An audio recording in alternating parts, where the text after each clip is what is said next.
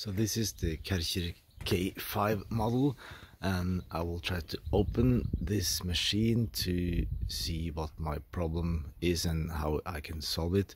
The problem in short term is that the machine seems to be working. I see no leakages at all, but it will not achieve a high pressure. It just washes with almost a normal pressure, but I can hear the engine is starting.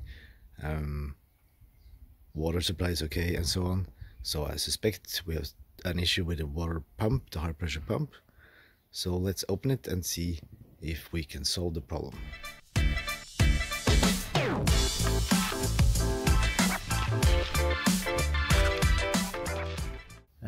It's quite easy to open up and to have a look what's going on, but since we have no leakage right now, I don't expect to find any visible leakages inside.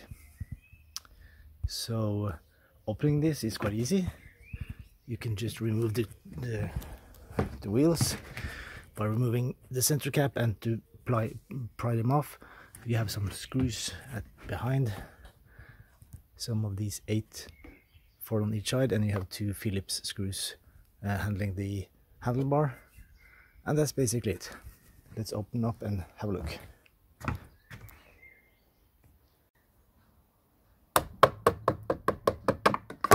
Carefully remove that part, and also this low part here. Just a couple of taps with a rubber hammer, and here we go. Then we can first, you'll just have to unscrew the adapter for the hose connection, because you have to lift the whole engine out of this compartment. And next one is to remove the wheels. That's quite easy. With a screwdriver at the yellow part, yank that out, and this works as a locking mechanism for the rest of the wheel. So again, just take the rubber hammer, and here we go. Do that on both sides. Use your drill with a Torx T15 on the 4 screws on each side.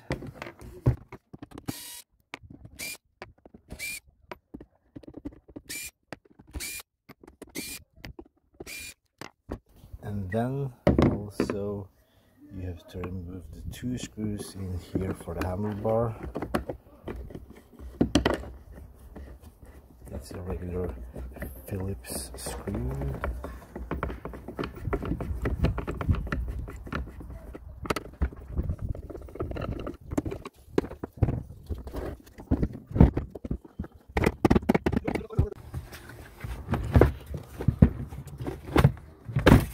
Here we go.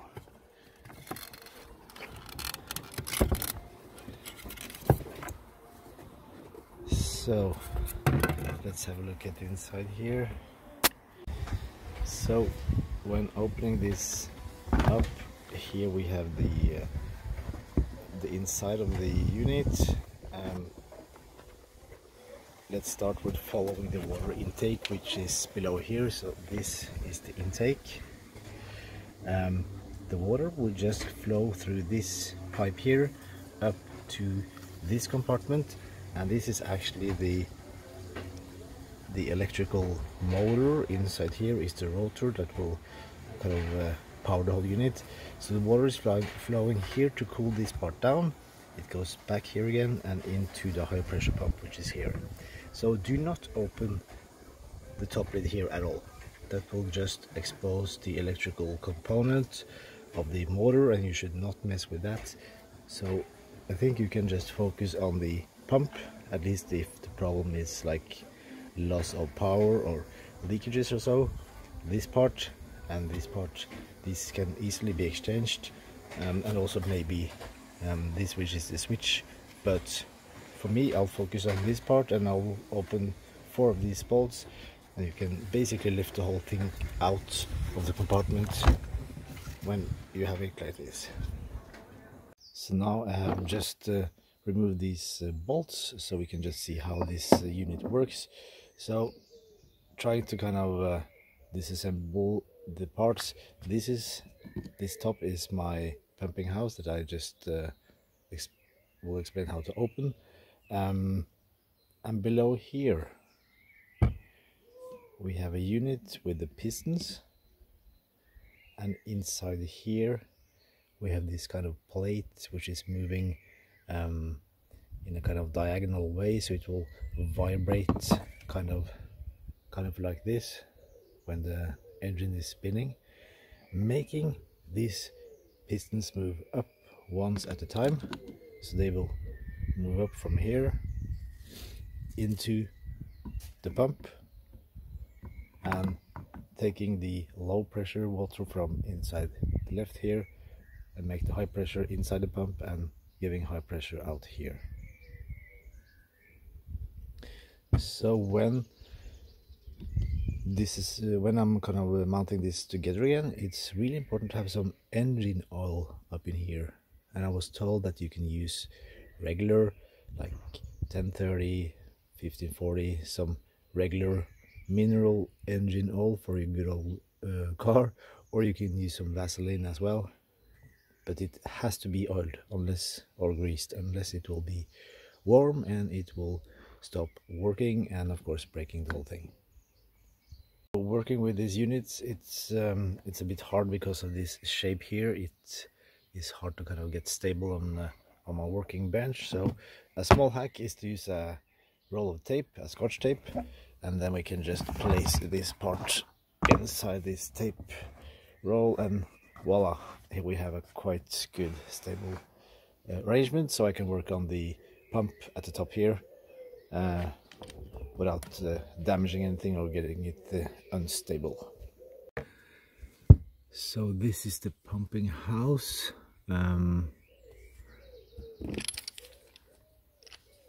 This is the high pressure end of it, and the pistons are working into these holes and valves, and I suspect that I have a problem within this house. So you can open this by prying it. It's kind of two parts. It's not welded together or anything, it's just the rubber sealings that are holding these together. So you can try to pry it open like this, and here you have the two parts. And here you can see the valves. When the pistons are coming from the pump in here, they will work on the valves at this side, and probably there are some problems between the high pressure side in here and the low pressure side in here.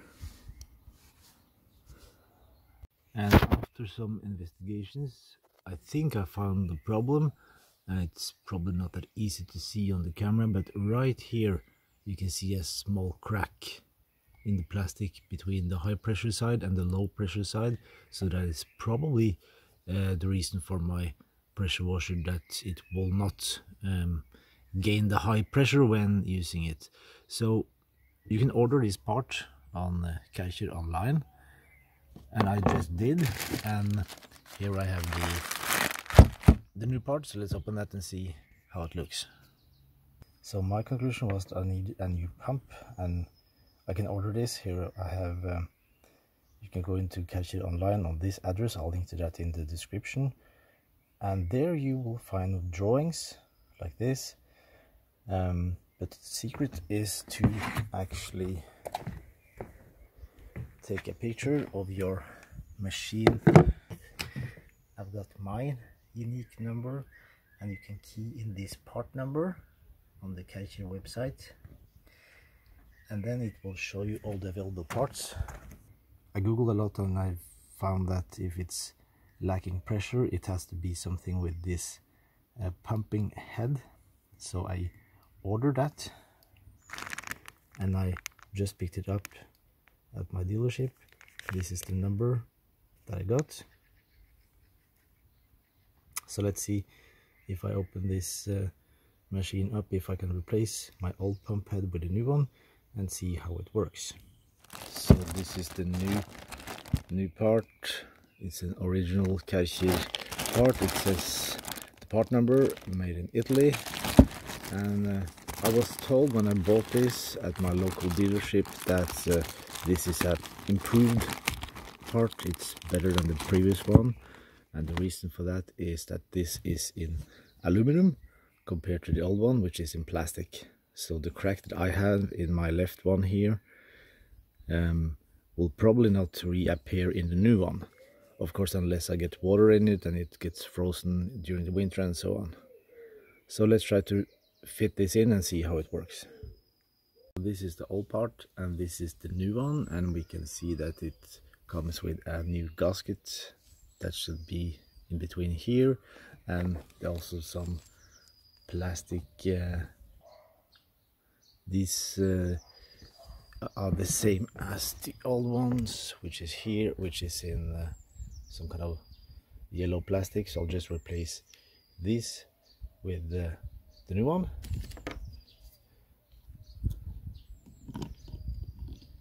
Just pry it open and you can put the new ones inside, and it doesn't seem to have any specific pattern, so just press it down.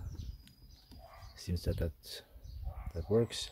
So I'll do that on all three and then try to have the house on top. Are installed, the old ones here, and now let's have a look at this part here, and this gasket here. It should actually be fitted into this part, and here you can see that we have the old one here. I'll just take that off. It seems pretty okay, but I think it's a good idea to replace it with the new one. And the important part here when you're placing it in is to make sure that you don't roll it. It has to be put together so it will kind of glide in, but do not roll it. If you roll it, it will get stressed and you can have a leakage, and you have to do the whole press again. So that should be okay. Make sure to not damage the seal, of course. And now let's try to fit them together. And the only way, oh yeah, also the big gasket, which is already in place on my new pump here. So also make sure that it looks okay, and make sure that you have the old gasket from the old part is still here, so you don't have a double gasket if it's stuck in here. So I do not have that, so it's okay. Now let's try to just pry them together. Just press it firm together like this, and here you have the new house mounted. And now let's try to put it up on the pump itself. It only fits one way, and it's like this. So make sure to have this low pressure side fitted into this part. Make sure to have oil and grease below the pistons here, and then fit the bolts in. Let's try to do that. It's really hard to film and to do this all together, so I'll try to put it on my camera stand here. Let's see. For putting this all together, make sure to have this rubber sealing here connected to the electrical switch, so when you're fitting this in, that will fit tightly into this little pin here. And this is actually a quite clever mechanism, because the way this works is that when you get high pressure inside the pump, it's a little pin coming out of here, and that little pin will go into this hole in the electrical switch. So when the pressure is high enough, it will stop the pump from pumping, and as soon as you're releasing the pressure for washing, it will of course decrease the pressure, and the pin will pop up and the pump will start working. So just make sure when you're putting this all together, it's quite it's not difficult, but it's many things going on at the same time. This has to go in here, and it will fit into this one, and make sure that it's in place when you're placing all the 4 bolts together, while also having this fitted into here. Let's try. So here I find some motor oil for my motorbike. 1540 semi-synthetic should be very okay to use this. I don't know how much I'll use. Let's try to just, yeah, this should be plenty. Now let's try to see how much oil we should have in this compartment here. Just make sure that I will not lose these plastic sealings at the top. Okay, let's put it off. And then look in here.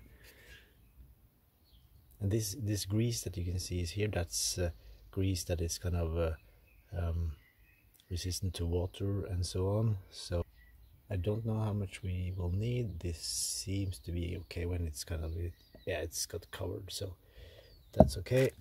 Now let's try to put this all together. Trying to put my camera here and just to see how this works.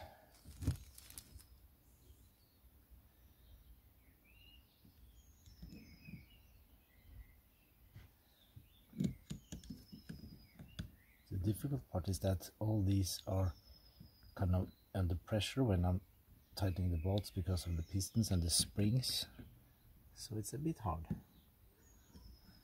I think we can manage. Things are there, and then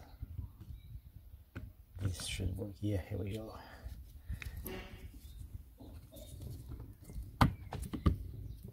We are getting there. Trying to move the phone a bit so you can see.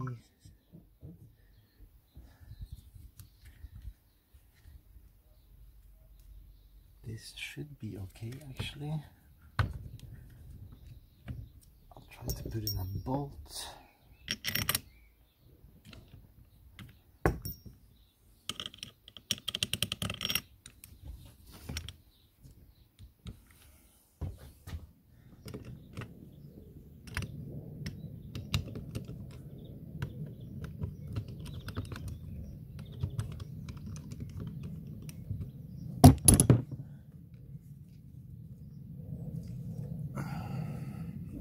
Just press these parts together so it will fit tightly and nice before putting the screws and the bolts back.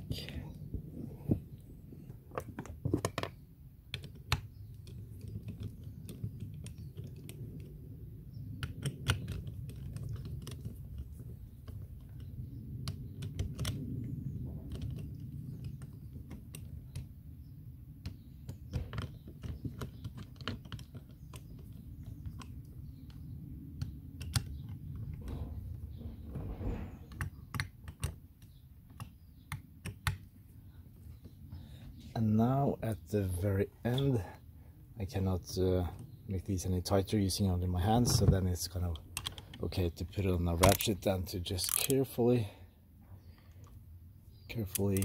tighten these 4 bolts corner by corner without over tightening it at all.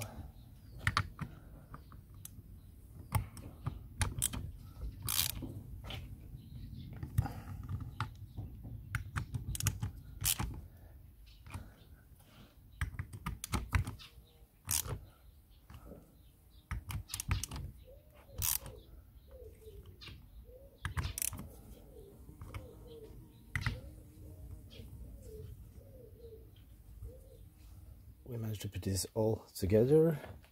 It should be fine. Remember to plug this grounding cable as well with this small screw here.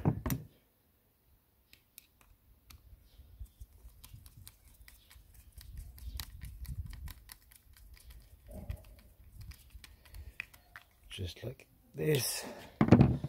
And then what else? I think we are okay to put this back in the case of the washer and see how that goes. Almost forgot.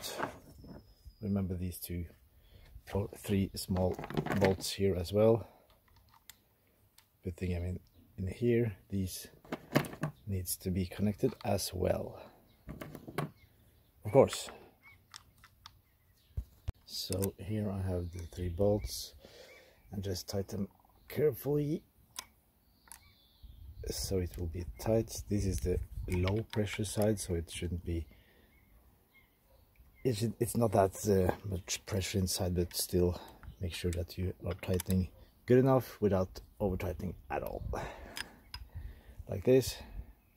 Now let's put this back in the head unit and see. Before putting the unit back, make sure to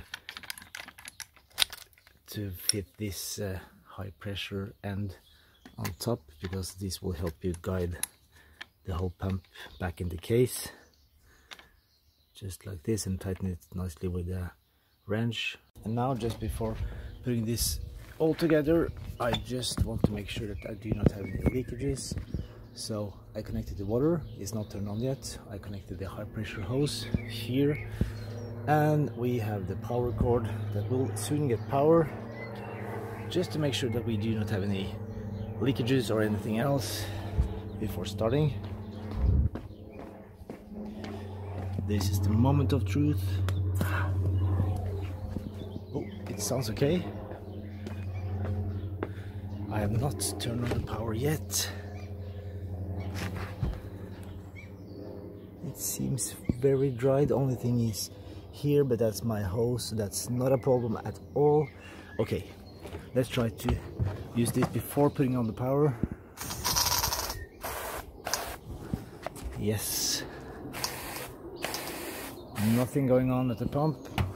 And now, moment of truth, second time. Wow, it works. Let's see. Oh, it sure works.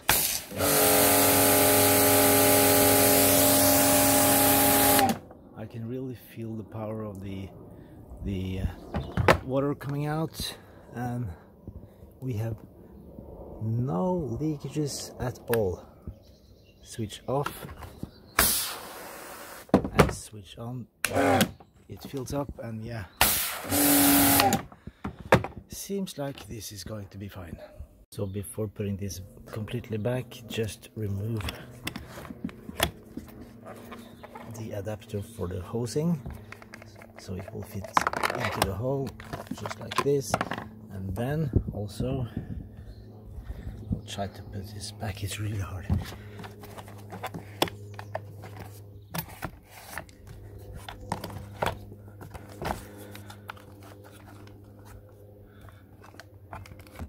Yeah, now we can see that thanks to this shape of this connector to the high pressure, it will align into these holes, so it's exactly the correct placing of the pump. Water intake, and make sure that the switch is connected. You see that the switch here is, now you can see it aligns quite good. So then it's just to connect the hosing for the soap, which is this one, going under. That will fit into here, and then it's the wiring part. Fit it in here, and then put on the top lid with the bolts. And do not forget the screws, the Phillips screws to the handle, which is on top. These are Phillips. All the other ones having it together is Torx T15. So let's do that. So the most difficult part of putting this together is just that it's many parts that needs to be aligned. It's not difficult at all, but this is the most tricky part, and that is to have the top lid on top. Of course, it's a bit awkward to film during this, but the main problem is this plastic hose. To get this connected, trying to use both my hands here, back at the inside of this lid. And here we can see at the inside we have this little plug here, and the hose will fit into that. It's not long enough for connecting now, so I have to put it together and then connect it.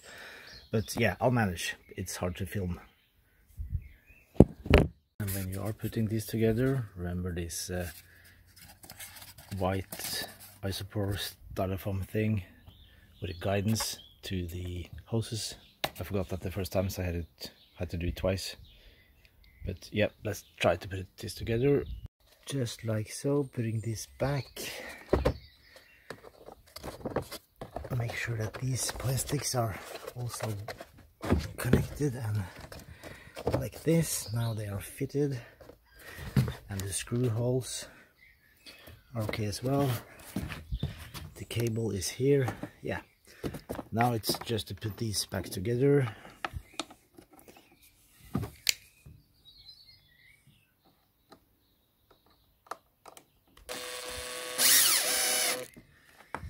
And be careful to use less power of your drill, because this is just plastic. It will break right away if you're over tightening it with a drill. Oh no, finally we have some more parts, but we have this top, the handle. Just align it in and just press it nicely back and connect it with these Phillips to these screws. That's the first one, and then we have the second here in with the screw, and then just tighten it together.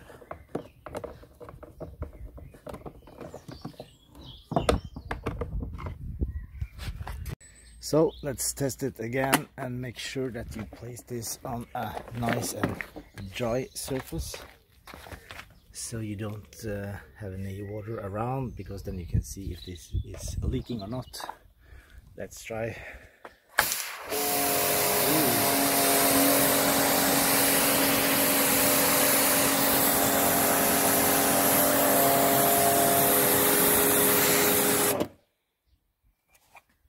And yeah, it's really a big difference. Now we have high pressure, so I would say the match fix is complete. The annoying part is that this part cost me about 1/5 of the value of the whole machine. But that is also the good part, that I was able to learn something and to do it yourself and to actually save a quite bunch of money. So I hope you enjoyed it, and happy washing.